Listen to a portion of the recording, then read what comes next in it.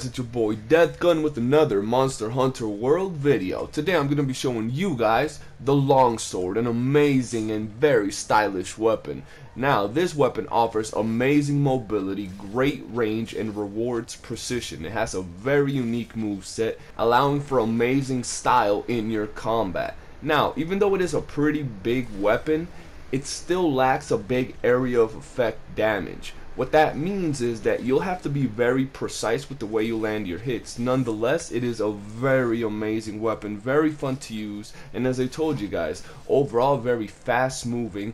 It's not down there with the slower or weaker hitting weapons, but it's not the higher hitting weapons either. This is right in the middle. The way I see it, it's a very good balance if you're trying to get a strong hitting weapon that moves quite well.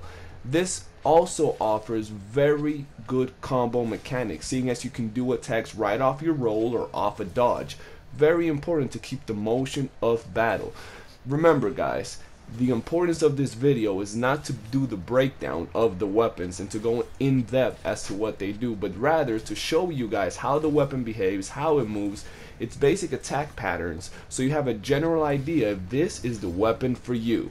Now, apart from the general of the longsword, you also have spirit mode, where you will charge up your blade and do specific moves that deal a lot more damage. This adds even more variety to your combos and gives you moves that deal even more damage.